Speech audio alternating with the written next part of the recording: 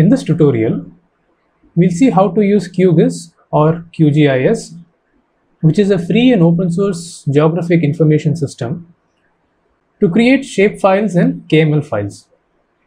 These file formats are useful for storing geographic information such as country, city, state coordinates in terms of their latitude, longitude information, or demographic information pertaining to the country, state, or city.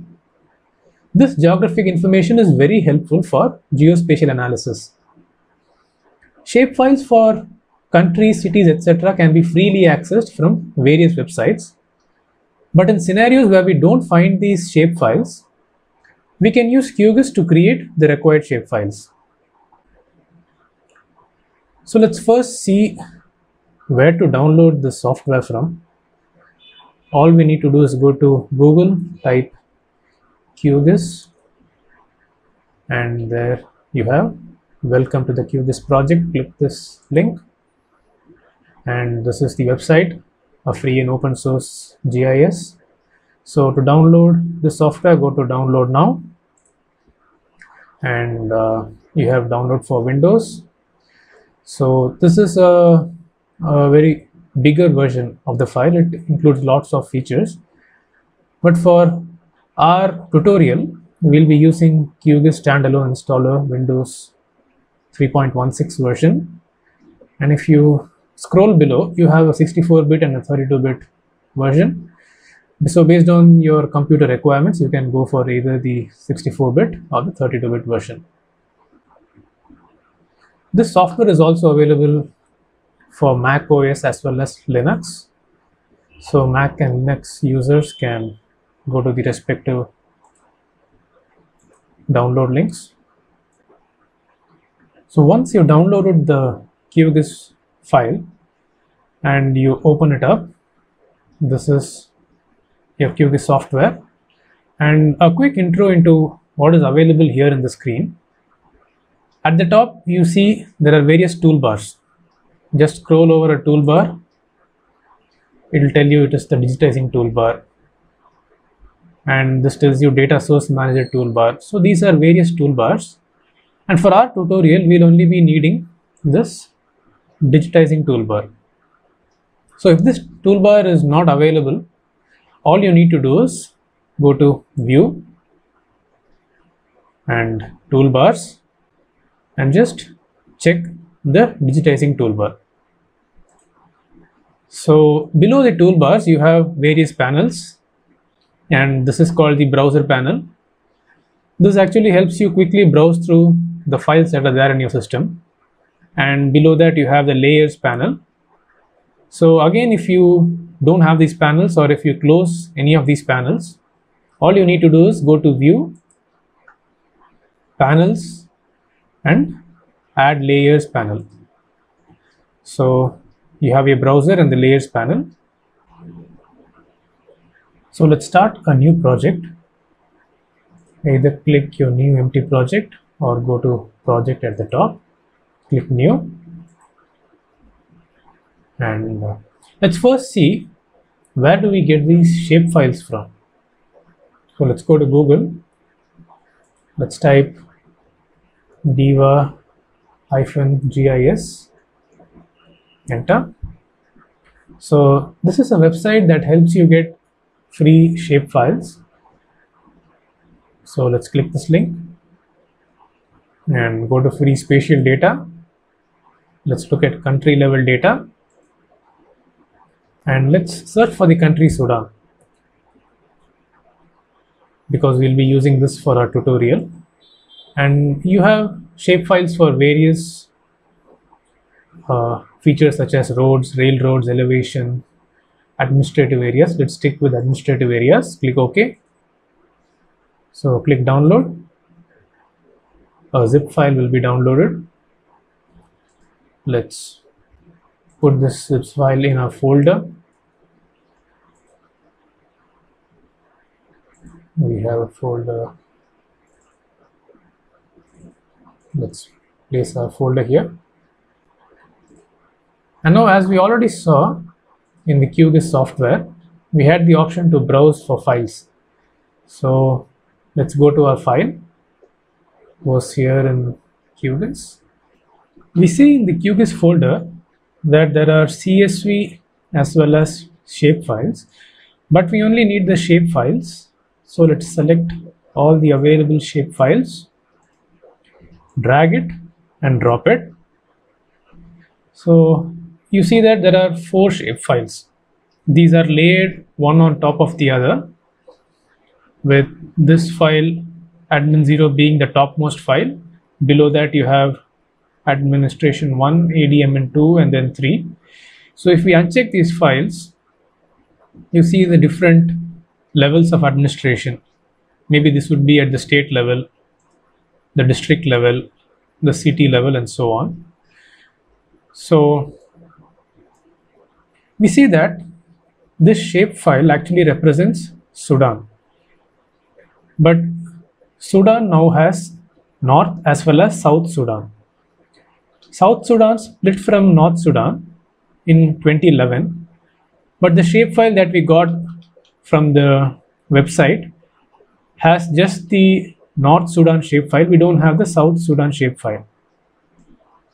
So in this tutorial, we'll see what do we do in scenarios where we don't have shapefiles for any countries, and how do we create a shapefile when a shapefile doesn't exist, when you're not able to find the shapefile for a particular country, state, or a city. In such scenarios, you can use QGIS to create your own shapefiles. So that is what we are going to do in this tutorial. See, how do we create a shapefile for South Sudan which doesn't have a shapefile. But before we get into that, let's see what are the different features available in QGIS to study these shapefiles. So let's go to this shapefile, right click and go to Open Attribute Table. So this gives you a list of features, different attributes that are available for the shapefile. You have name 0, ID, name 1, name 2, name 3. These are the different attributes that are there for the shapefile. Name 3 could represent a city, town, or village. Name 2 could represent the district. Name 1, this could represent the different states in Sudan. And then you have this country. So these are the different attributes. In addition to this, you can also have attributes such as the population for each city, for each state. You could have the different demographic information. Those attributes can also be available for shapefiles. So if you select any of these rows, just select these rows, and when you minimize this, you see that those particular areas are highlighted here.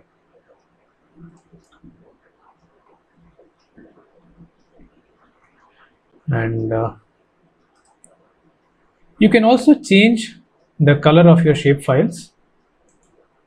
You could right click, go to properties, then you have symbology, color. You could change the color something different. Click apply and OK. This changes the color of your shapefile. So there are these few aesthetic changes that you can make on your shapefile. And earlier we saw the attributes, different attributes for each and every administrative region. Let's see how do we place those attributes on top of this map. To do that, you can go to properties, right click, properties, go to labels, and select single labels. And so this is your text format, font format. You can change the style, change the size. Let's leave those as they are. And we need to select the label that we need to have on top of this map. We saw that there are different names, name of the country, state, district, and city. Let's select name 3, click apply and click OK. So This actually places all the names of those administrative regions on top of this map. So now we have a very interesting feature, a very cool feature that helps us overlay the shapefile on top of the world map. So that can be done using a plugin. That plugin might not be available at first. So let's go and install the plugin. Let's go to plugins, manage and install plugins. So this is what we want. If it's not available, you can just type quick map services and install plugin.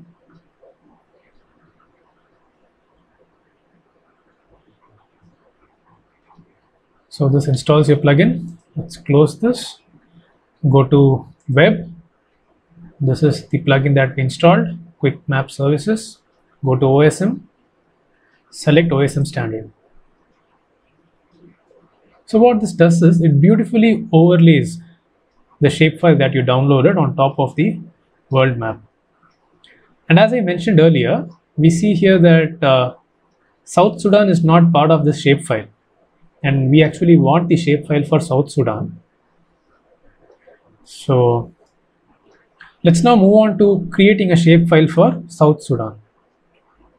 To do that, we don't need this North Sudan shapefile anymore. Let's delete these shapefiles. Remove layer. Okay.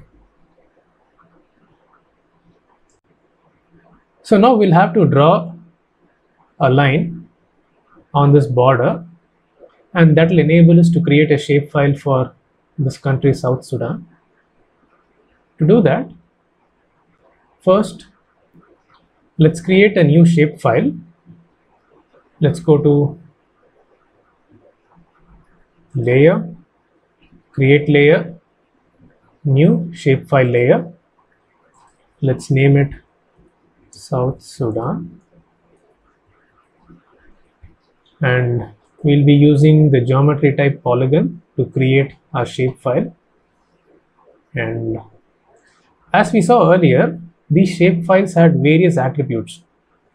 Earlier for North Sudan, we actually saw that a table had different attributes such as name, location, etc.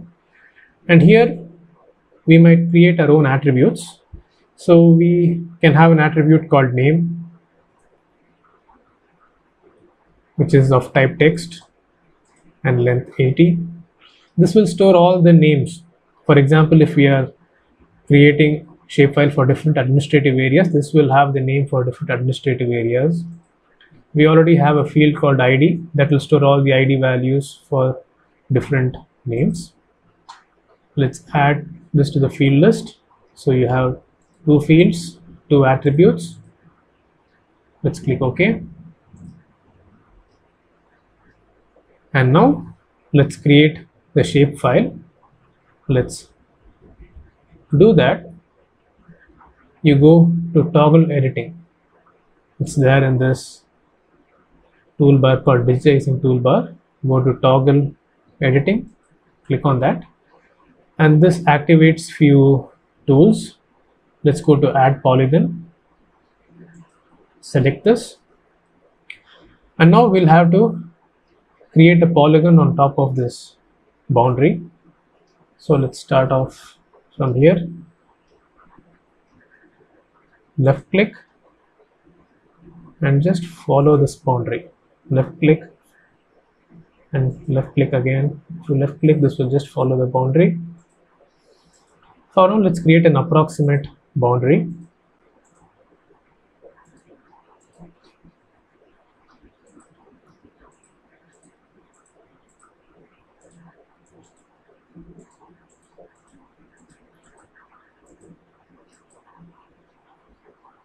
So once you get here, right click and let's give this an ID 1 and give the name South Sudan and click OK. So this is our South Sudan shapefile. Now that we have created a shapefile for South Sudan, let's export this shapefile. So we can export this either as shapefile or KML file or in any other format that we want. To export it, go to the layer, South Sudan, go to export, save features as. So either save it as a shapefile, click shapefile, go to file format and save it in the location that you want.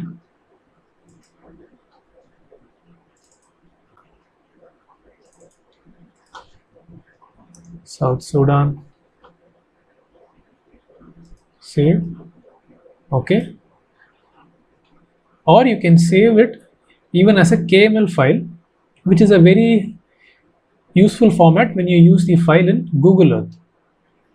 It's the same way, just right click, export, save features as a KML file,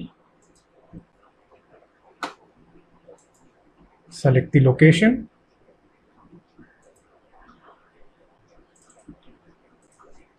South Sudan, and save. Click OK. So let's go and have a look at our KML file. So you have the KML file as well as other files.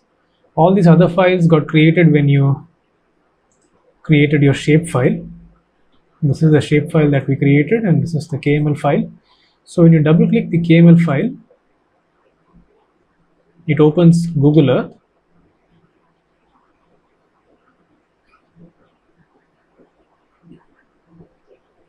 And this will overlay the shapefile that you created on South Sudan. See these red lines, this is the shapefile that we created. So if you click on this area, anywhere in this area, it will show the attributes South Sudan 1. So these are the attributes that you created, and these attributes are available.